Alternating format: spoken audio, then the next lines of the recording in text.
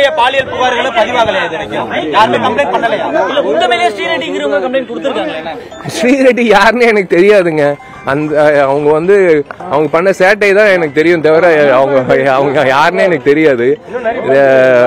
நீங்க அதான் சொல்றேனே, இவங்க இப்படி பண்ணாங்க அவங்க அப்படி பண்ணாங்க அப்படின்னு சொல்லி இது ஒரு அது எப்படி ஒரு மாதிரி தவறான செயலா இருக்கு. ஈஸியா யார் மேல என் மேல கூட யாரு வேணாலும் குற்றம் சாட்டலாம். பட் என்ன நடந்ததுன்னு உண்மை தெரியணும்ல, கரெக்டா அது உண்மை தெரியணும். சரி, நாங்க போலீஸ் ஸ்டேஷன் கிடையாது, நாங்க நடிகர் சங்கம். எங்க காதுக்கு எங்க பார்வைக்கு வந்தது நாங்க அது டெஃபினட்டா அதுக்கான நடவடிக்கை எடுப்போம். அதான் சொல்றேன்னு, செருப்பால் அடிங்க. எவனாவது அட்ஜஸ்ட்மெண்ட் சொன்னா செருப்பால் அடிங்க, அவ்வளவுதான். அதுதான்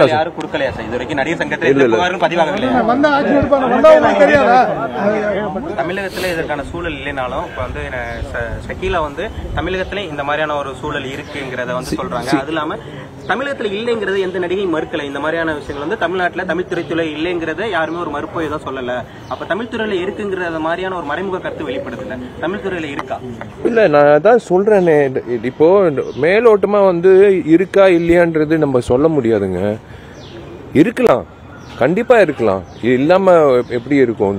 இப்ப காலகாலமா தமிழ் சினிமால குற்றச்சாட்டு இருந்துட்டு தான் இருக்கு. இருக்கலாம். ஆனா நான் தான் சொல்றேனே, நீங்க சுதாரிக்கணும். சுதாரிச்சு சூதானமா ஒருத்த கூப்பிடுறான்னா அவனை செருப்பு கழட்டி அடிக்கணும். அதுதான் நான் சொல்றேன். அவனை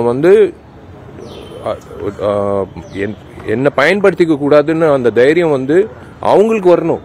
அது கண்டிப்பா வரணும். தமிழ் திரை உலகத்துல இருக்கா இல்லையான்றது சொல்லும் போது நான் அது நான் பெருசா சொல்ல முடியாது. ஆனா சிச்சுவேஷன்ஸ் ஆர் தேர்.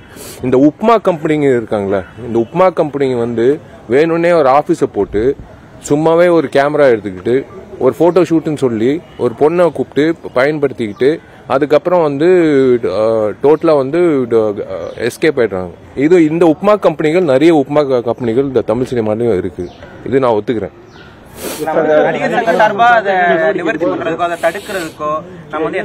இல்ல, எப்படி நீங்க அந்த சூழ்நிலையில நாங்க என்ன போலீஸா சூழல் நாங்க அந்த இடத்துல எப்படி இருக்க முடியும்? சங்கமா செயல்படும் போது சங்கத்துல இந்த மாதிரி என்ன கேட்டாங்க, இந்த மாதிரி என்ன நீங்க சொல்ற மாதிரி அட்ஜஸ்ட்மெண்ட்டுக்கு கூப்பிடுறாங்க அப்படின்னு சொன்னாங்கன்னா நாங்க அதுக்கான நடவடிக்கை கண்டிப்பா எடுப்போம். சும்மா இருக்க மாட்டோம்.